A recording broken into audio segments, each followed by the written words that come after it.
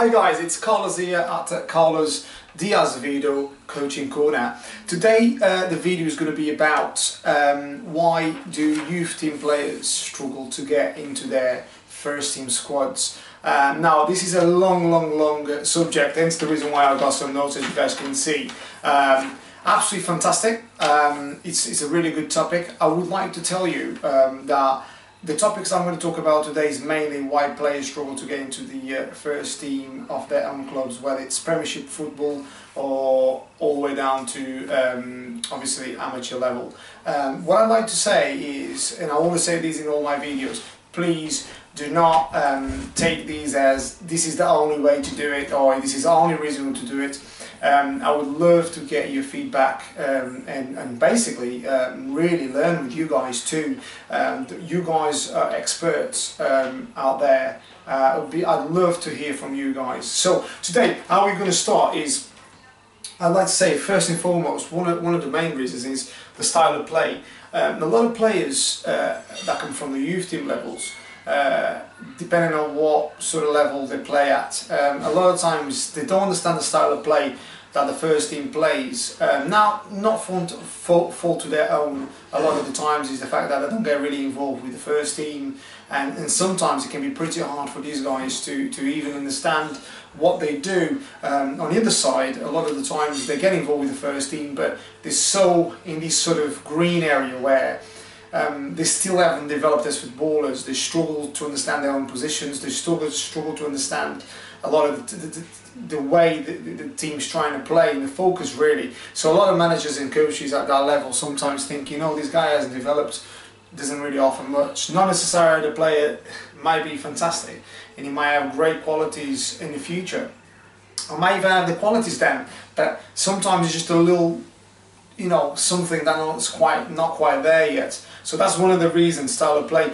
I will go into this style of play later in the other videos, which I'm sure you guys will see. But that's one of the reasons why a lot of guys struggle. Number two, they're taught in a way of play in their youth team level, where when they get to the first team level, they don't play like that. So basically, it's like you basically learning how to speak French Monday to Friday. You come and take a Chinese test on Saturday. That obviously doesn't work very well. I have seen it and I have witnessed this where players get encouraged to play a style of football, i.e. a passing game if you like. They get to the first team and they play direct football. Or they like to play a physical side as a youth team level and they play direct. And obviously the first team football is played through the thirds, so a lot of the times it's neither or. So I find like sometimes that's quite hard to kind of mix. So if a player is coming through the ranks and is trying to develop as a player and the style of play is very different, they really struggle to do that. So that's one of the reasons as well. Number three, obviously physical. Okay, we know obviously football is a physical sport, but a lot of emphasis on the physical side of things. I'm sure you guys will see this video that I'm gonna do for you guys very soon about a particular country in the world that really focus not to focus on this, if that makes any sense. They don't really care, or when I say care, probably the wrong word. They don't put any emphasis on the size of the player, and you'll see what I mean by that, which is, I think, is a fantastic idea. However, it all depends on the style of play, and I always say this. I've had a long debate with many coaches for a long time regarding this one, because I've been in this country for so long, so I'm always very protective over the way that the English teams play. But there's a reason why. The reason why is a lot of people think, why, okay, you shouldn't play physical. Now, if you've got a physical team, you've got to play physical, and I totally agree with the guys out there that play direct.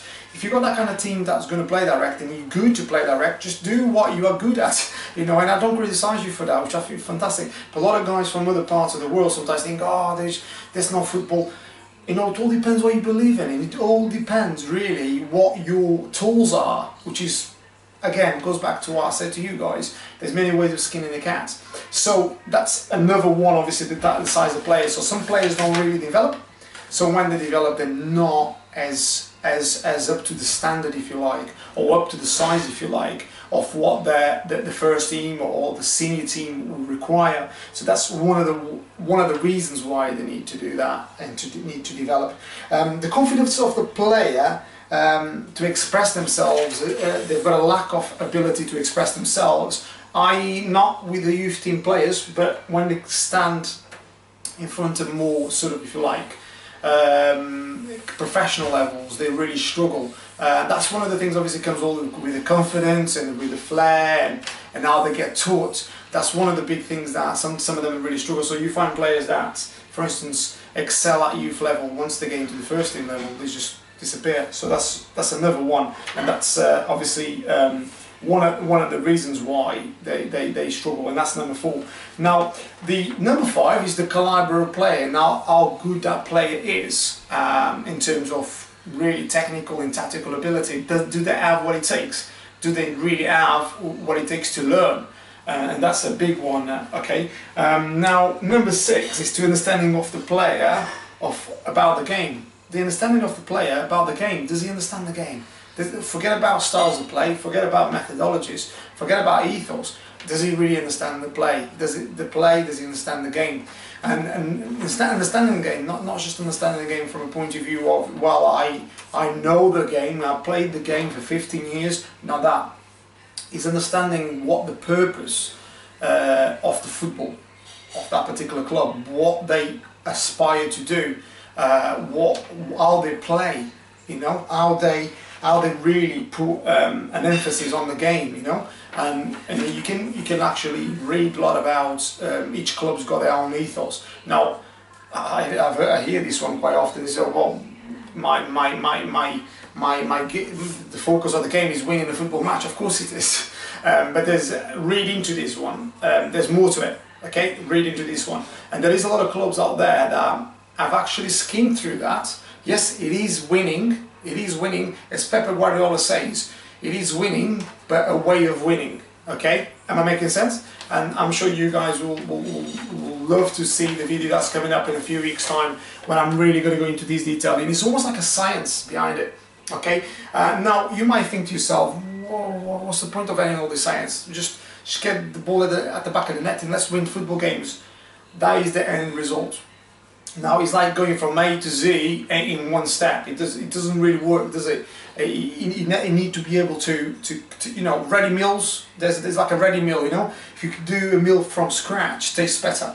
So that's what I'm going into detail in a couple of weeks' time. Now, understanding the understanding of the players about the first team methodology and structure. That is another one. Now, understanding the methodology and structure. What do I mean by that? Now, a lot of you guys might think like methodologies and structures and ethos, it's all you know, gimmicky. It's not. In today's football society, you'll see more and more better coaches, better managers, and they believe you me, and I'm not going to bore you with it, that they go into the detail of the seconds. What I mean by that is they will. I mean, I'll give you an example. I actually seen a report, I'm not going to name the club, a few months back, how they detail the time they arrive at the stadium, and they divide second per second. And I'm literally not exaggerating this. They measure when they do what they do, how they do it. Okay, so what I mean by that, very simply, they arrive, coach arrives, manager arrives, players arrive, 10 minutes for this, 10 minutes for that, 5 minutes for this, and it's all structured, warm up, arrive, and they do specific things. I mean, now, some of you guys might think, oh, all players do that. This particular club is one of the best clubs in the world, and they focus on this because they believe at the high level you need to be so structured that matters. That matters how the team then gets ready for the football match, and more of that on another time, which is I'm sure you guys will appreciate, because I don't want to go into that detail now at the moment. Okay, the training quality of the player. Okay, now how is that player training? Okay, is that player you know, going into training ground every day thinking, you know what, another day of five-os, another day of doing a bit of this, a bit of that, and I'll finish training 12, 1 o'clock, and there's another training session next week or next day, but I'm not really bothered. is how the state of mind of that player. Is he getting better every day? Is he getting better? Is that passion? Okay, getting better at passing, getting better at shooting, scoring more goals, defending better, heading better. Is that player rehabbing well? Is that player learning more about his rehabilitation? Is that player learning more about his specific movements? Is that player learning more about his teammates? Is that player learning more about what the system is? Is that player learning more about movements that he specifically needs to learn? Is that player investigating who the player is playing against on Saturday and Sunday or Tuesday or Wednesday or Thursday or whatever it is? Are they doing the right stats? Are they doing the right specifications for his particular position? All that sort of stuff. Okay, more of that, as I say, all this sort of stuff breaks down into a lot of detail and a lot of subjects, which is I will be more than happy to show you guys next week. What can we offer to the first team? So what can these guys offer to the first team? So as youth team players, what can they offer? So if I was a first team player, or if I was a youth team player more, what can I offer the first team? And what, as a first team player, what can I learn from that kid? What's that kid going to show me? What is that kid now going to offer me? Okay, or vice versa, if that makes any sense. So have they got the really quality to get to that level? Okay, and it is at the end really, there is more subjects obviously, but one of the main ones is the first team needing to play in that particular field. You know, that if I've got three or four midfielders, right, that peak performers, do I need another one? Okay, you know, I've got, you know, 4 strikers, do I need another one? I've got 2 or 3 wingers that can play in that position, do I need another one? Okay, that kind of thing really. But obviously this is just something that I'd like you guys to understand. Now, this is a subject that are massive, okay, and they break into a lot of details, and the guys that are fantastic out there, I'm sure you guys will think, right, Carlos, how about this, how about that, and I would love to learn from you guys too. So all I can say is please leave some comments, hopefully positive. I'm very, as you can see, I'm very passionate about the game. I love to listen to your feedback, and I'll keep posting these videos. Now we've got an amazing subjects next week. I'm really looking forward to post those. Those are going to be the ones that really gonna like kind of fire you guys up, especially the guys that into more detail. I will put some basic ones as well, so I don't want to like bore you with too much detail. I've got some really good stuff on a tactical board. I've got a few debates next week, which is I don't want to go too much into detail, but I want to talk about man marking and zone marking. So for the guys that are fantastic with the tactical stuff, I just want to kind of like get some sort of feedback from you guys and say, right, okay, what do you guys think about this one? I've got, at the moment, I've got a few debates, which to be fair, I am actually trying to deal with them myself. So it'd be great to get your feedback. But I will leave my email on my YouTube videos. You're more than welcome to email me, phone me too. I'm more than happy to do that. As I can say, obviously I'm a humble guy, love to learn with you guys, and all I can say is thank you very much for watching my video. I sincerely say thank you, and all the very best, and I shall see you soon. Take care, bye bye.